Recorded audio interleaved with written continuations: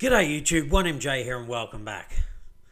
Alright, Tuesday evening here in Australia, Bitcoin dominance far out. It is literally just getting lower and lower by the day. It just continues to go down. This is unbelievable. And look, the altcoins are doing really well. But look, there is a bit of a worrying sort of sign, and we'll get to the charts lately.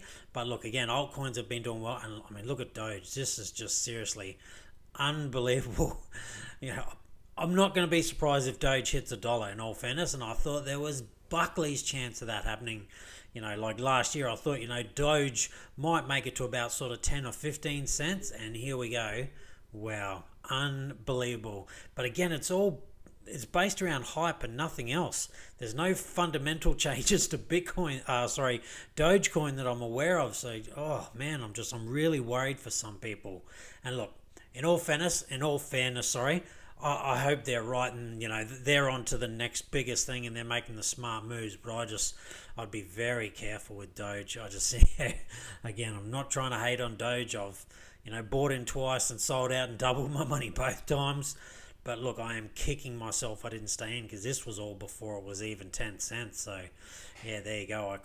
I shudder to think how much money I could have made if I just had have held that Doge. Them's is the breaks. All right, ETH dominance rising. I mean, look, 3,300 far out. Gas prices still nice and low. Not the kind of low that we want, but still low's pretty good. 38. That's way better than the 100, 200, and 300 it's been before. All right, what's done well in the last 24 hours? What's really pumped?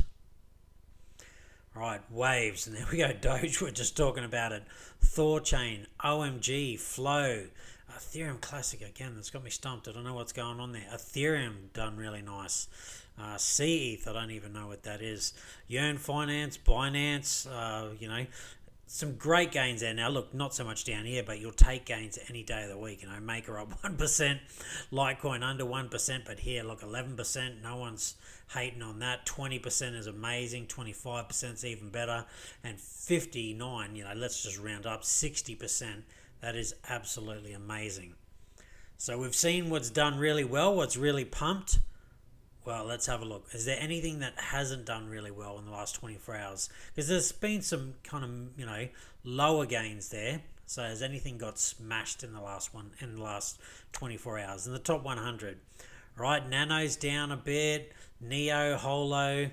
Look, and these losses will hurt a little bit, but again, if you're still up 15% in 7 days, not so bad. But again, is this now, because you look at that kind of pump and now it's coming down, is this the start of a retracement, a bigger move? Who knows? Aave, VeChain, there we go.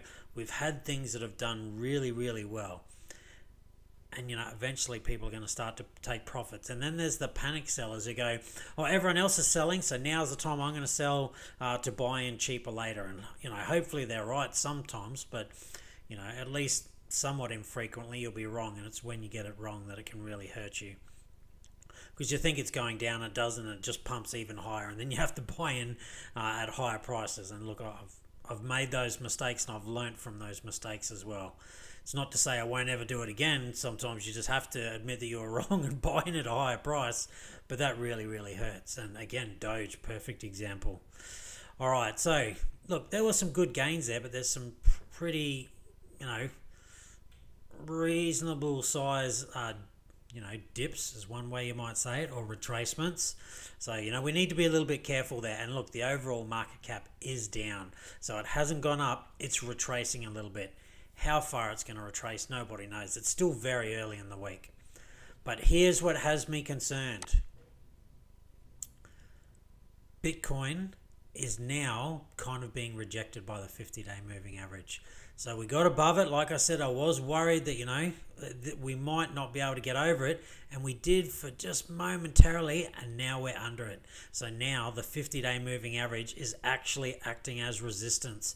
So I am concerned that this could roll over and then start, a bear, not a bear market, but a bearish kind of trend that people just aren't ready for. Because again, really, this is where we need to break. We need to get above 61 sort of thousand, or we can go down to here, roughly about there. We need, 61,300. We need to get above that before I turn sort of super bullish. But in saying that, Bitcoin could just travel sideways for a while, just keep being kind of volatile between the 100 and the 50-day moving average. But the 100 and the 50-day moving average are getting close, and if they sort of cross over, I think that will force Bitcoin to possibly go lower. So that's what I'm watching out for. That is what I am concerned at the moment. Now, not panic concerned that I'm ready to sell everything. I just think that, there's a definite possibility that we see some more, push to the downside. And again, possibly, I think it's highly unlikely, but maybe we come down to 36,000 and, test the 200-day moving average. We've tested the 50 plenty of times, tested the 100. It's been the first time in a really long time that we've done that. So is it time for Bitcoin to come down and, retest the 200-day moving average? I don't know. I mean, that's going to be a buying opportunity. And for me, this is what I'm looking for. If I see Bitcoin under sort of 42,000, I think that's the buying opportunity there, all the way down to around about sort of 46,000, I think that is. Yeah, 46,000, all the way down to 41,000. I think that's where, the really good buying opportunity will likely sort of be. I don't think that it will be able to go much lower, but, again, look, I've been wrong plenty of times before, and I'm not ashamed to say that. I don't claim to be a clairvoyant, and please never use anything I say as financial advice. I'm not a financial advisor. This is just a guy who likes to get on the internet and talk about crypto. That's literally what I am. If you like my channel, please go ahead, subscribe, hit the like button, leave a comment down below. You can put anything you want down there, something you want me to cover, something that you think I can do better, or something that's, I'm not doing very well. But if you're going to kind of tell me I'm not doing very well, at least make a constructive criticism and not just hammering me and telling me I'm shit. All right, moving on. So let's get on to some news stories, because again, that's what I'm looking for. Are we going to go lower, or again, can this kind of turn over and hold? Because it's still early in the day, so this can turn around and turn into a green candle. All right, Spanish healthcare group to accept cryptocurrency payments, citing interest in Bitcoin revolution. So this is just going to be the norm. You're going to hear more and more stories like this over the next few years. And this is what makes me think that I don't know if we can really go into a super big bear market anytime soon. I think Bitcoin has to get to, a good couple of $100,000 for it to have a really decent retracement. Because then if it just keeps kind of slowly creeping, people are just going to continue to buy all the way up, and then there won't be as many people dumping it unless, you get the panic sellers. Hopefully most people have done their research and they're just going to hold long term. And that means if, most people are holding long term, Bitcoin can't dump that much. It's not that it can't dump a bit, 20, 30, maybe even 40% retracements. Possible, but I don't think we're going to have those 70, 80% retracements unless Bitcoin goes to 500,000 really, really quickly. Then I can easily see us coming back down to, retest 50,000, 100,000 quite easily. And that's, that'll be 70-something% retracement right there or more. So anyway, moving on. Cryptocurrency regulation is still an ongoing topic for the Spanish government and regulators, with some not too friendly measures against crypto ads or enhancing tax rules. However, adoption is on the rise in different industries, and the healthcare sector is joining the frenzy. Everywhere is going to get on the frenzy. I mean, we've got more stories coming up. This literally is going to be the news for the next couple of years. It's just another company's going to do it, and another company's going to do it, and another big company bought, $1 billion, $1 trillion, dollars worth of, Bitcoin or Ethereum or whatever currency they're really into. That literally, in my opinion, and never financial advice, is what I see playing out for the next probably 12 to 18 months. But that doesn't mean we can't have a bear cycle in there, because it might be all the big buys and that happen after there's a fairly decent retracement. That's what, I'm waiting to see. And, if you've been watching my channel for a while now, I've got what I hope and sort of think will happen, and then what I think will happen if I'm wrong. And again, I generally focus too much on the bearish sort of stuff, but that's me. I'm, a bit of a nervous Nelly. I don't like to be like that, but it generally means I don't get as wrecked as what other people who are just, go at it with reckless abandonment and all the rest of it. But, that's their decision. They're allowed to do whatever they want to do. It's just not for me. I can't do that. Some people would say getting into cryptocurrencies was pretty reckless. So, maybe I am a little bit reckless then. All right, moving on. Bitstamp. They've had 570% growth in signups. So now they are looking to expand their presence in the US because they're from the EU. So one of the most popular EU-based cryptocurrency exchanges expands its presence in the US following serious growth and interest. And again, I think they'll move on from there. They'll, move into other places around the world as well. Crypto is just going to get bigger and bigger and bigger over the next, I think, 5 to 10 years. There's going to be unbelievable growth. Again, I don't know, how big a bear cycle will be in there. I think there'll probably be one, but look, that super cycle theory is still well in play. Maybe we see, again, there will be retracements. It's not just going to be all up, but maybe we're getting ready to see a 5 to 10 year just unbelievable growth. Who knows? Time will tell. And look, if that's the case, the old hodl method really sort of comes to mind. If it's going to be 5 or 10 years, hodl, sell bits and pieces here and there, 5-10% at a time, and diversify if that's what you want to do. But yeah, interesting times ahead. I'm hoping the super cycle theory is the one that's going to come true, but if too many people hope for it, then it probably won't happen. That's generally, unfortunately, the way life is. It likes to throw curveballs at you, so we'll wait and see. So again, we were talking about Spanish healthcare getting into cryptos. eBay is now considering adding cryptocurrencies to its retail platform. So you're going to be able to buy things from eBay using cryptocurrencies and that. Now, this is according to the company's CEO. So, eBay is not as big as what it used to be, but it's still big. It's a behemoth. A lot of stuff gets sold on eBay, not like sort of Amazon. Amazon really, came and kind of clipped its wings a little bit and all the rest of it, but eBay's still pretty big. I buy lots of stuff from eBay, and look, I'd happily spend some cryptocurrencies on eBay, but I'm not spending Bitcoin and I'm not spending Ethereum. It'd be more kind of the stable coins really, and maybe some other coin that I'm sort of happy and don't think it's going to be a good investment vehicle for the rest of my life. But really it'd be just more stable coins that I'd use on eBay. But interesting that they're moving into that space.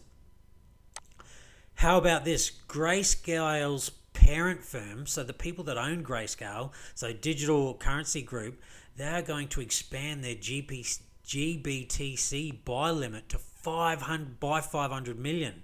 So the company that owns Grayscale, or is a major investor anyway, the parent company, they've been buying Grayscale's Bitcoin trust.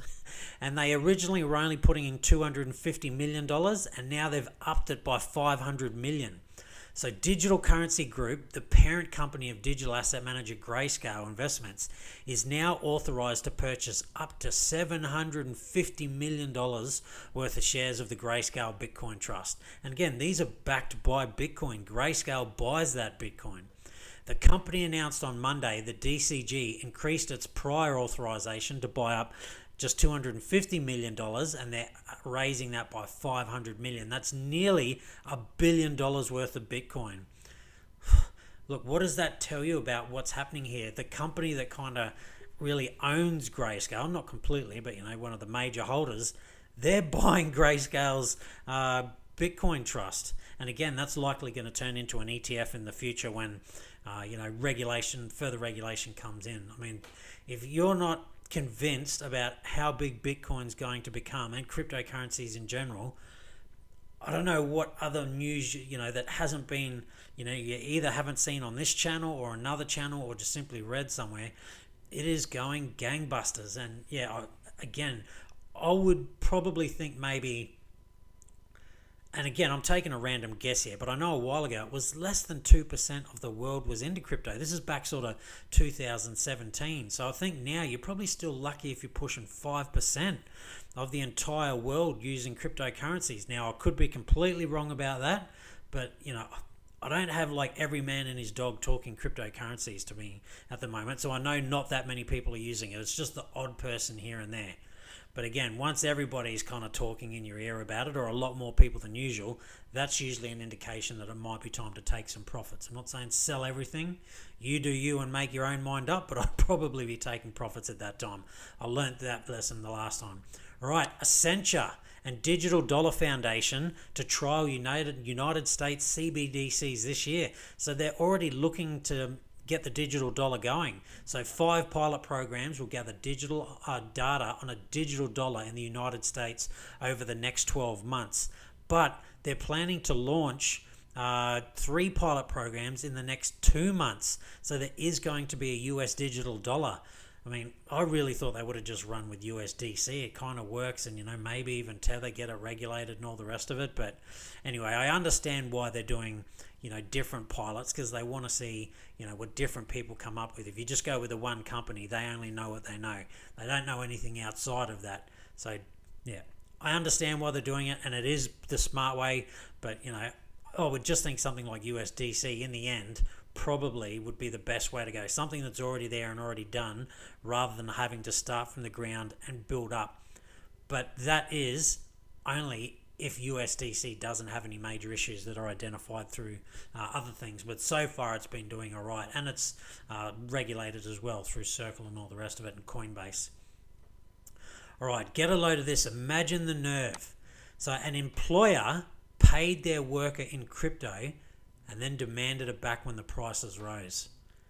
Mate, I'd be trading blows if that was me. If I said, hey, I'm happy for you to pay me in crypto, and then it goes, you know, to the moon, and they say, oh, we want some of that back now, I'd be like, yeah, rightio, you better knuckle up, mate. Because I ain't giving that back. I asked for it to be paid in crypto. You didn't offer it, and that's what happens. Now listen to this. According to a letter sent in to Quinton Fortell of MarketWatch's The Moneyest, the unnamed employee, known only as Crypto Confused, received payment for the contract work in cryptocurrencies in August 2020. So last year. So depending on what he's got paid in, it's probably done really well. Well, it has. It goes on here. Following which the price of the token surged 700%. Whew! Nice! Very nice. Congratulations and well done to this person. He or she deserves every single, you know, percent of that for making that decision. But get this. The day the employee wrote the letter, the CEO emailed them demanding that they return the digital assets because they did not generate any revenue for the company and are not currently doing any follow-up work. Well, pay them more money if you want them to do follow-up work. You don't get to take their smart investment returns, you clown. After which they can invoice the company for the hours worked in US dollars, not the current value of the cryptocurrency. The nerve of that company. Like I said, I'd be ready. I'd be like, yep, we're about to get ugly, mate. Get your fists up, because this is fighting words. We're literally getting in the ring, or we can do it in the street, wherever. But you don't, get to take it back as it goes to the moon, when it was his decision to get paid in cryptocurrencies, not that company's. Oh, the nerve of those people. Right, Maker Foundation. They are almost completely decentralized now, and this may actually make them decentralized. So Maker Foundation sends $480 million to MakerDAO before it fully dissolves. So the Maker Foundation has been in charge of decentralizing the Maker protocol. Now it's handing over the reins and funds to the community, so the DAO. The Maker Foundation, the organised charge with decentralizing the Maker protocol, today sent 84,000 Maker tokens worth approximately $480 million to MakerDAO. So the government's the decentralized version of it. The protocol's users will now decide what to do with this influx. Love it, love it, love it. I had Maker for a while and sold it, and I'm kicking myself. I wish I had kept it. I'm really kind of kicking myself for selling any cryptocurrency at the moment. But look, the dollar still reigns supreme for now, so I've got some dollars sitting there, but I'm still investing in cryptocurrencies. Well, actually not quite at the moment, but I have been previously, and I will continue to. Because, I think they're the way of the future, and I don't think we're near the peak just yet. But again, I could be wrong. All right, last but not least, CryptoPunks. Now, the creator has just released Meat Bits. So these are NFTs that are now 3D instead of the 2D. Still pixelated and all the rest of it. But it says here, NFT resales have already topped $3 million of the original ones. So Lava Labs, the developer behind CryptoPunks, has introduced a new set of randomly generated NFT avatars called Meat Bits. Now, where CryptoPunks were pixelated 2D coins, they were just flat screen sort of thing, Meatbits are 3D avatars rendered in voxels, pixels with volume, hence voxels. Now, they're algorithmically generated and attached to NFTs on the Ethereum blockchain. I mean, look, some of those original CryptoPunk NFTs, they sold for $7 million, some of them. I shudder to think what these are going to go for. And yeah, NFT space, it just continues to get bigger. But again, I don't know enough about the art side to buy into them. And that's probably, too bad for me, because I've missed out on some amazing gains in NFTs, no doubt. But for me, I'm still happy with the gains that I've made investing in the programs and the platforms themselves. But look, anyway, that's it from me. A bit of news out there. And again, look, just, be careful. Hopefully this turns and it starts to use that 50-day moving average as support. But at the moment, it's starting to look like it actually is a bit of resistance. And, I think if it is resistance, if we get the daily close and it's under, we're probably going to come down and retest this 100-day again. Not straight away. We don't just dump, I don't think. But it might go down over a few days. But look, if we sort of close under the 100-day moving average, then I think this is in play, and this may even be in play. And that's where I'd be really, really, telling people to just hold tight. It's going to hurt and you're going to have to grit your teeth. But I really think, there'd be unbelievable amount of buying pressure down here. Really anything under the 100-day moving average I think is going to get snapped up. So even if we do go under the 100-day moving average, I think it's going to take a lot to get here. And if Bitcoin even remotely gets to 46,000 thereabouts, again, it's wicking down here, I'd probably, again, not financial advice, but I'd probably be buying it if you want to be buying Bitcoin. And again, I think, if it does make it down into this green box, it'll get snapped up super hard. I don't think there'd be anywhere near enough selling pressure to push it down to here. I can't see it happening. All right, that's it from me. Stay safe, be kind to one another. Hopefully you're all on that gain train at the moment, or there was a little bit of a downturn. Hopefully that's all it is, just a very little bit of a downturn. And I'll see you next time.